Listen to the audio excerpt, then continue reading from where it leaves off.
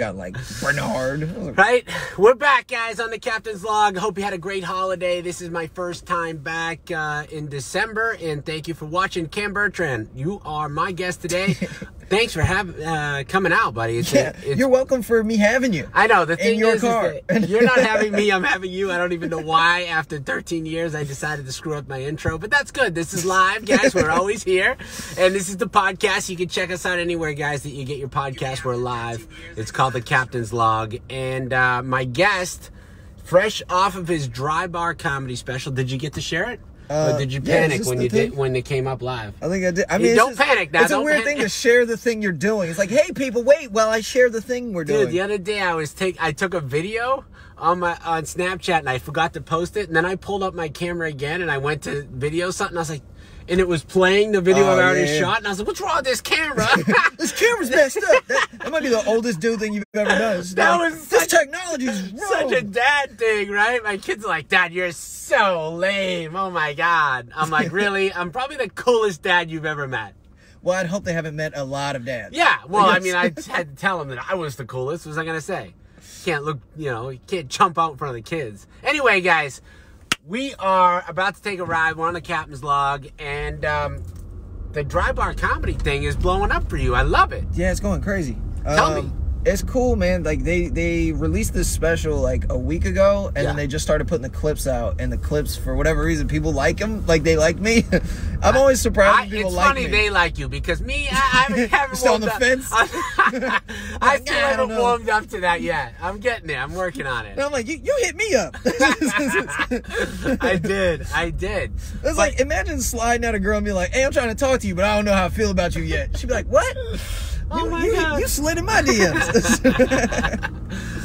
Camera, I gotta talk to the camera guy because the lighting's, it's better now. He's doing good. Oh, the sun? Yeah. You gotta talk to the sun? Listen, this is a high-tech show we do over here. It's been a long time coming. Yeah, where's your boom mic? So listen, when you shot the special, you were telling me a little behind-the-scenes info. I know that you were struggling with some alcohol issues. Tell me about it. What's going on? Everybody's going to be like, he's a child. There's no way he's allowed to drink alcohol. You look very young, although you're not. You're clearly over the age of 21. 26. Yeah. I turned 26 in February. Keep that baby face, man. I'm trying. This is more facial hair than I ever grow out. And this is just because I'm lazy. No, I think that you're trying to trying to get grown. Yeah, you're trying to be man now. That's good. It's going to take a lot more than facial hair for me to be a man. No, it's a lot. It's baby skin. It's that damn skin, dude. Would you never get a tan? How'd you live in Tampa and have such good skin? Look, man, hoodie season, all season, okay? People are like, I can't wait for it to get cold to wear hoodies. Nah, man, when you weigh 150 pounds, you wear hoodies all year round. Yeah, that's how you look hood. Yeah. So what happened? So, this has been an ongoing thing in and out your life, or tell me? I don't do drugs, so I got really good at alcohol. Yeah. And I got to a point where I started using it for to cover up sadness, and I didn't realize it until I was like, oh, I was just sad. Big thing. Yeah, I know. I have a lot of friends that, I have talked to and I help out and try that. It's a big thing. It's wild. And then so September 21st, I taped the special, but September 19th, my roommate and I, we went out, and it was just like a regular night. We were just having fun, turning up, and we ended up doing 15 vodka Red Bulls. That's not a regular night, bro. It was just a night, and that led to that. That's a 4-year. Yeah. I probably having 15 vodka Red Bulls in 4 years of my life. Yeah, vodka Red Bulls are not a good idea at all. Because combining what they said, a depressant with a high energy, is stupid. Anyways, but yeah, so I ended up being sick, and then when I was taping, you made a really heartful post. That's the reason why I brought it up. You posted a nice thing, and you're saying, look, I'm gonna work on myself. And because we taped the 21st, and then the 22nd I had to go to the hospital in Utah. Wow. Because I was going through alcohol poisoning and alcohol withdrawals. So afterwards I made the post, and I was like apologizing for being an idiot, but also owning my mistakes. You were. That's what's so crazy is when you watch the special, if I didn't tell you, you wouldn't know. No. If I didn't tell you, I was you crushed it. Thank you, man. My body was shutting down. My body was like, this is your last shot, man. Yeah. These next 40 minutes. Maybe you were on that, what do you call it? Flight or fight. And you were like, I'm going to just crush it. Yeah, there's a real thing called stage health. Like, ask any comedian. If you are like sniffling, your throat hurts, something, you go on stage, your body, you're fine until you get off stage. As soon as you get off stage, it happens for athletes on the field. I agree. It's adrenaline. Because I played baseball in college, and you just get all of a sudden, that's just what it is, right? It's the adrenaline rush, where all of a sudden you just like don't even realize that, and what you're fully focused on everything you're doing. Because comedy's a gladiator sport, man. Like, if you slip up, you're dead. You know, 100%. like, not really, but like, just you lose everything. You'll get eaten alive. Yeah, and so like, if you're not fully focused, like, your body's not even focused on your nose running. Your body's like, man, you better be funny right now. Yeah. You better be funny. Yeah, just let the boogers flow. Yeah, just let them flow. Let the jokes keep going. I've only seen one person in the last 6 years of doing comedy stop in the middle of a set to blow their nose. I've never seen it. I've seen it one time, and it was hilarious. I don't think I've seen it. It was like talk amongst yourselves, and then he blew his nose. I do my little thing. And yeah, for like a minute, he had to blow his nose, got it all out, and he was like, "And we're back." And what is, speaking of which, I mean, you're 20. You said 26. In February, so you'll 25 be 20. right now. You're 25. Yeah. You started comedy when? How old were you? 19. You were 19. What made you start comedy? Dave Chappelle. Yeah, so Killing Him Softly when I was 14, and I was like, this looks like the most fun any person can have. So, and you were lucky enough to meet him a few times. 8 times. I keep count. Darnell Rawlings is my boy, and Darnell's real tight with Chappelle, but he tells me stories how great he is, how he takes care of his people. It's just a good thing, and he was really cool to you. Dude, he's very nice. Like, we've met and talked 8 times, and he wouldn't be able to pick my name out of any names, but he'd see my face and he'd go, oh, I know that guy. Right. Which is a good feeling. Which is a face of mama everyone can love. You know what I'm saying? It's a goofy face. No, it's not. It's really not. Yeah, man, he's very nice, very humble. I saw one of his sets and we talked afterwards. I told him his Michael Jackson joke is my favorite Michael Jackson joke I've ever heard. He was like, oh, that's high praise, man. It's a lot of good Michael Jackson jokes. And I was like, I know. I was like, Cat Williams got a good one. Chris Tucker's got a good one. And I was like, but that was my favorite comparison I ever heard. And he was just so, like, receptive to, like, the insight of why I loved the bit. That's cool. Yeah, I'm such a fan of, like, writing and the way different people do different jokes and just styles and stuff. And the way he played that bit, no, I had never seen anybody else do. What about when you meet somebody and you're so excited to meet them and they're total douches? I've had that. I've had that too. It's the worst, right? Like, why? Yeah, because there's no reason. Because if Dave Chappelle can be a cool person, there's no reason for anybody else on this earth to be mean. I say the same thing. I'm like, dude, I won't name comics, but I'm like, do you know that I talked to, Kevin Hart and he's cool with me? Like, I don't understand why we're having this conflict for nothing. Yeah. The guy's like, well, I was on the radio that one time, and you're just like, yeah, but Chappelle's Chappelle. Right, His egos are crazy, man. It's a lot of insecurity and it's a lot of ego, but... So what was it like to be on stage the first time? I like to ask the comedians that, because there's a lot of... everyone watches my show. Comedians, agents, whatever, friends, but they're all interested in comedy, so... People out there, open micers wanting to start up. What was it like for you on your first experience? It sounds so corny to be like, I was ready, but like I knew I'd wanted to do it for so long. Did you write jokes? Yeah. I was writing at 14. You did? And so like, my first, like looking back on it, you're mad at yourself. Wait, you started at 14, my 16. I started writing. I think he actually has a little interest in comedy. First of all, he watches every clip. That's how you start. Yeah, and so I think he has some interest more than he actually tells me. Yeah. So how do you start at 14? Like, what was your thing? Just write everything. Like, write what you see, what you know. Like, you start... I think was trying to make everybody at the lunch table laugh. Like, I would prepare my whole day to go, I can't wait to get to the lunch table to talk about Miss Johnson. These jokes. Yeah, once I'm going to get to the lunch table and be like, Miss Johnson was in class today. And she was like, come on to the board. And I was like, Like, you try to laugh, and a lot of that's how you figure out what you do that's funny to other people. Right. So let me ask you a question. Do you watch TikTok? Have you gotten into TikTok yet? Not a TikTok guy. Have you tried it? No, I wasn't a Vine guy either. Like, I don't like the trendy thing, if that makes sense. Like, I get it, and I've seen funny TikToks, but I wouldn't do those. I know. Some of them, these kids go nuts over, and I have to watch it 30 times before I understand even why that's so funny. Yeah. I mean, I don't know. It's just a different...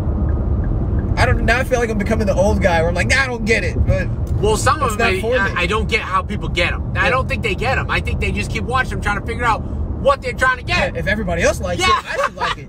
But, my son did one. It said like 150,000 views. And I still said to him yesterday, I go, dude, I still don't get why. So funny. If you were like, I don't know why this is funny, and he just pulls you to the side, he's like, I'm be honest with you, I don't know why it's funny either. I just did a thing and people laughed. No, and he's like, how do you not get it? It's great. Everybody gets it. I'm like, okay. I go, son, I think they're all waiting to figure out what the hell you're going to do. He's like, but he's like, no. I have a mango. I threw the mango. And you're like, I don't get it. He's like, Dad, mango, no mango. That's kind of funny because sometimes they're literally like that. I saw one like while I was driving. Anyways, probably shouldn't do that. But I saw one where some dude was like trying to do a Jello shot. Yeah. And he like couldn't get it out of the thing. And when he got it out, he's like, and he like choked on it. He choked. And then his wife was like, are you all right? And he was like, yeah, but I'm about to go viral on TikTok. And then it went viral. I've never seen a thing go viral for him being like, I'm viral now. But actually, choking. The weird thing about TikTok is that I hate that I have to I want to watch it, and then when I start watching it, I'm freaking scrolling and scrolling and scrolling and scrolling and watching, and I keep watching. I was never like, I don't know, I never got into that or Vine. It's big now, man, and TikTok is so big. I think they have 900 million freaking users. Wow, that's crazy. Yeah, and it's growing so fast. It's on fire. You know what sucks is I keep telling myself, I was like, all right, the next trend, I'm gonna do it, and I never do it. You have to do it. Like that's the thing. If you keep, in my opinion, I've been doing this damn show now 13 years. And, I stopped for like 8 years. I only did it once every 4 months. Mm-hmm. If I ever did this show full time, like I've been doing it the past 2 years, it would be a different world. Yeah. And I screwed up. I remember when podcasts started. Yeah. Like I was like, oh, I could do one of these new things. I could do a podcast. And then now podcasts are like... Sure. Podcasts are becoming a normal thing for everybody to have. I started a business like 5 years ago, Podcast Cafe, where I would go around to businesses like, look, you need a podcast. They're like, what do I need a podcast for? It's ridiculous. And I'm like, no, I'll do episodes with you. I'll shoot them. And then like, I just couldn't get people interested in podcasts. Yeah. They didn't understand what a podcast was. They're like, oh, we need one. Yeah. Stupid. Yeah, now everybody needs a damn podcast anyway. So yeah, that's what I was talking about back then. I was ahead of the curve. Head of the curve. Head of the curve. That means I made no money. That's funny. Yeah.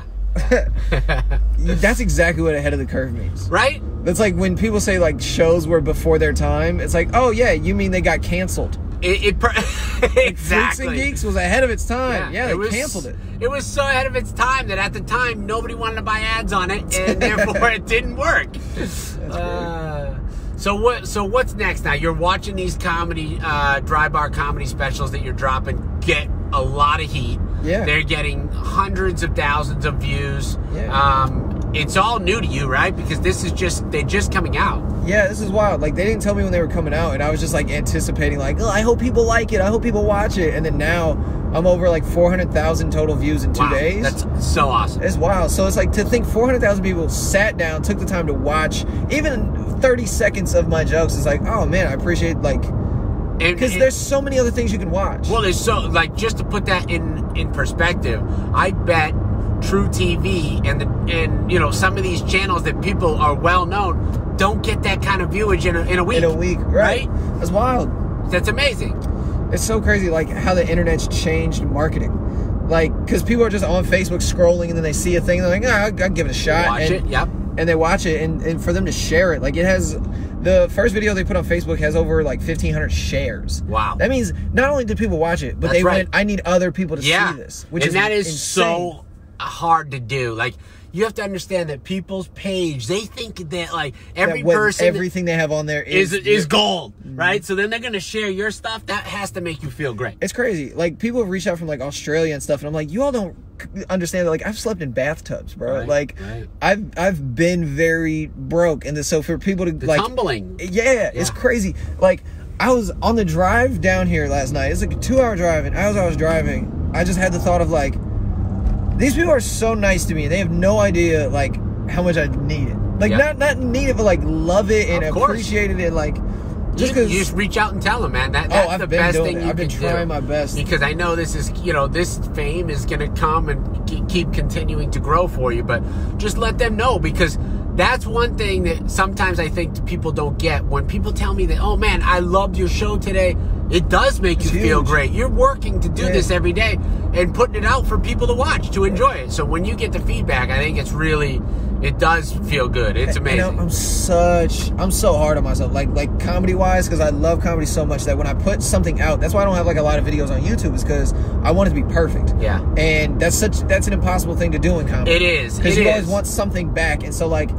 when they put the videos out, I know exactly what I would change about every single video. So when people watch it, as soon as they pinpoint the same thing I would change, I just go, oh, I know. But you have to keep putting out more material. Like literally, the best thing you could do is just let people know about you. Like that's the new type of thought for comics. Like the old school, oh, I have to protect my jokes so people don't see them. Right. That's so gone. That's so 10, 12 years ago now. Those people that decided that they were going to put that stuff in a vault and never show it until they buy their special is just, they're gone. Like they're not relevant anymore. Right. You literally have to, like, fans have to see how funny you are. You gotta put it out. Yeah, I have every set I've ever done, either audio or video recorded. Every single set. Actually, I'm missing 2. I'm missing 1 because they told me my first set. I'm actually missing my first set ever. Hi, Trisha. Hi, Tony. Hey, guys. What's happening? Thanks for watching the Captain's Log, guys. Cam's on my show, and we're talking about all kinds of stuff. Thank you. Yeah, I have every set that I've ever done except for 2, which is honestly thousands of sets now. And what do you do? Record them with your own phone or whatever? Yeah, I either have the voice memos on my phone or I have the camera set up to record it. And so something I want to do is the next special I put out, my first hour, I want to put out all of the first times I did those jokes that I dropped there. Yeah, that's great. And show the difference. Do it at the end, like for the bloopers, right? Exactly. So like whatever bit hit the hardest or whatever that people like the most, show how that bit developed. Totally. Yeah. People will love that. Yeah. And that's a great idea. I also want to put... I think I'll produce it. I also want to put the first video I have, which is my second set ever, I want to put that video on there too to go, this is how far I've come. Right? Like that video, I hate. It's guys, terrible. If you like that idea, let us know. Tell us in the comments or whatever. Say hi. And we're on the Captain's Log. By the way, if you like the show, you can always podcast anywhere you get your podcast, iTunes, Stitcher, SoundCloud, Spotify, whatever. We're on there. And we're having fun. We're back. First show in December, man. I don't think I've had this long of a while, but it was with the holidays, and then I got a little cold, and then I had to go to Orlando, so it's been a few days since I've been live, but thanks for watching, guys. Yeah, last week was JJ here? Yes. Yeah, that's your boy? That's my man. I Another love Florida dude. He's Georgia. Georgia, but yeah. He moved here maybe a year ago. Just over a year now. I mean, yeah, he lives here, right? Tampa? Yeah. Dude, as soon as I saw him, I was like, that's my guy. I was like, I went up to him, like, he got off stage, and I ran over, and I was like, come here. Like, you're my friend now. Nice. That's how comedy works. When you see somebody who's funny, you just go, we're friends now. Yeah. Like, because, like, what about guys that aren't funny? They hang out with the unfunny guys? I mean, you hang out with them, like, you know, you're nice to people.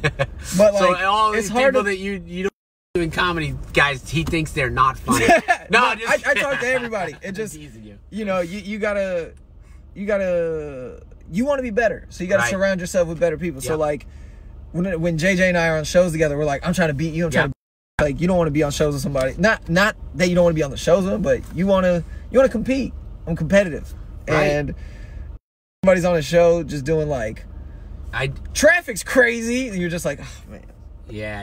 You want to bring it to the next level. I just saw a really great podcast. My good friend Eric Schwartz has a new podcast coming out. I know Eric. You know Eric. Yeah. So he had Joe Coy on, which if you know Eric, he opens for Joe Coy, and Joe Coy's selling out freaking arenas now across the world, right? Yeah. He's gigantic. Well, Joe was talking about how he opened for Cedric the Entertainer in like a 5,000-seater sold out, and he thought he blew the roof off the place. Cedric went up and blew the roof off. And then he's like, damn, I thought I just had like this killer set, like Cedric ain't gonna be able to freaking follow it. Dude. So that's why Joe's like, this is how like these superstars do it. And now he's got Eric's a crusher, and he opens for Joe Coy, but he headlines our club. He's great, you know. But so I think that raising the show the show to the next level. And we do that too. Like, for example, you're headlining tonight and then you're opening this week. That's going to be a tough show to follow, right? You're going to bring some heat. I'm bringing heat. Yeah, because like that's fun, man. Like, it's fun to work with people and to know that they're going to elevate too. Right. Dude, one of my favorite moments in my career thus far, Eric Myers is a murderer. A murder. And every time he opens for somebody, they get so pissed because they can't follow him. Yeah. It's I was told two things. One, either somebody's booking Eric with you because they love you and they know that the show is just going to be filled with fire, or they hate you and they want to bury you every show. And so I was milling for him, and I had one of those sets where I was just like, man, I hit hard. And I was like, man, this is crazy. So Eric gets on stage! But like the exchange, that in-between point of like when the feature gets to talk to the headliner while the host is bringing up the guy. So I was like, man, you're going to have fun. The crowd was great. I was like, they're having a lot of fun. Like, he was like nervous. He was like, how am I going to follow that? That was crazy. Eric like, gets in his feelings, dude. He got in his head, right? Time. And I was like, what? I was like, you're Eric Myers. He goes up. First 2 minutes is kind of shaky. I was like, no way. I was like, did I just bury Eric? And then boom, he starts blowing the roof off. And I was like, yeah, because he's a murderer. That's exactly every time. Every time. One of my favorite comics all time. He's one of the smartest human beings I've ever met. Yep, absolutely. And dumbest. And dumbest, yeah. Absolutely. You know, I didn't realize how crazy addiction is until I went through it. Yeah. Like, and then you go, like, with the alcohol thing, man, you see a different side of going, oh, it's hard to control. It does grab a hold of you, right? Yeah. I mean, you stay on top of it and be smart and be strong and keep people in your circle, right? Right. What's so wild is, like, I never saw myself being addicted to anything ever. And then as soon as I stopped drinking alcohol, I would pass by a bar and have the thought of, like, damn, I kind of want to drink, which I never had before. I would always just have drinks like casually with people, and then it just got to a point where, like, I guess I was doing it too regularly. So are you straight sober now, or are you just controlling it? Controlling it. Yeah. That's good. Because I've taken a couple breaks now. Like, I've took from September 21st, I didn't drink until October 20th. Okay. And then, so I took a month. So I was sober for a month, and then I started drinking slowly, and then I took another week and 2 weeks off, and I've been just trying to figure it out, out what I drink, what I shouldn't drink, how much I should drink, you know. And you don't weigh all that much, so you can't be drinking. No. That was the thing, though. Yeah. My body weight never came into it. I was a killer. Well, like, dude, that's what I'm saying. I was able to push. No, you were drinking it, but your body's like, hey, you only weigh 130 pounds, pal. You don't need to be consuming this much. I was putting it away, though, dude. I was burying people who were like 330 pounds. Yeah. Like, I was going, like, drink for drink with big dudes. And burying your liver. Yeah. Yeah. I'm just going to be honest with you. No, the nurse, when she did all the tests and stuff, she was like, look, there's a little something on your liver, but she was like, it's not enough to worry about, but you do need to chill out. Right. That's me going hard since I was 19. Wow. Like, you know, I mean, it's not smart, but now I understand, like, that's not the move. Right. Like, you end up killing yourself. And that your career is such on the rise right now, you want to make sure you make the right decisions, you know? Right. And being around all of it all the time. Like, I've had no problem turning down drugs my whole life just because I know I'm not good at it. Right. It's just because, like, I've tried to smoke weed and, like, I'm just not good at it. Like, I get paranoid. I'm in my head all day. My brain is always going. Really? Always going. Like, it's hard for me to sleep because I can't turn my brain off. Like, especially since starting comedy, it's just always, that same thing with me. I'm firing all day long. Same thing. Like, even when I'm not You should be posting more then, damn it. Oh, man, I have so many things that I could be posting. Why are you not posting? I don't know. I need to manage you. I just never realized if people cared or not. And, like, now I'm realizing, like, the more I post, the more people are like, yo, we love this, we need this. Like, especially all the things with, like, the drinking and stuff. People are like, yo, like, thank you for speaking up about this and that. Because I didn't know that people talk about that. I just didn't talk about it because I wasn't going through it. Right. And so now that I'm going through a lot of things, when I talk about it, people are like, thank you. And I'm like, I've always been honest. The realness and honesty of, you know, your life and what's happening. People that follow you respect that, and they want to take the with you. So I think that's really good. It's wild. Like, people that I was kind of afraid that would see the post and feel some type of way about it, they reached out and they were like, yo, I love that you did that. And I was like, oh, I'm glad that you liked that. Like, my grandpa and stuff. Like, right. Even the guy who's getting me like a bunch of college gigs, I was like, man, is he not going to want to work me no more if he sees this? And he reached out and he was like, yo, thank you. Like, I've gone through my own things, boom, boom. And which is really cool. That we other do people... sober shows at the club too, where we don't even serve alcohol. Oh, word. And that we did our first one last month, and it was a hit. That's a great concept. And we're doing it again. That's a great people concept. Loved it. Wow. Yeah. I didn't even think about that. All right, guys. Great. Well, we're gonna wrap this up. We're in traffic. Normally we'd be home by now, but we're chilling in traffic. We're in Estero, heading into Bonita right now, and Cam Bertrand's my guest. I appreciate you coming on. Thanks you so much. I appreciate it. Catch him tonight at Off the Hook Comedy Club. He's headlining at 7 o'clock. Get tickets offthehookcomedy.com. And then you can see him opening all week. We're going to have a great show. Anthony DeVito, he'll be on the show tomorrow with me live, talking about what he's got coming up on the Captain's Log. And by the way, I didn't get on yesterday for the Tuesday Giving Day. But I am going to make a post about any charities or nonprofits like we did last December. We raised a ton of money. I had you guys on, talked about what your organization is doing, how people can help. So DM me, let me know if you want to be on the show with your organization, or telling people about your charity that you're trying to raise money for the holidays. I'm here for you. Thanks, guys. Be good. We out.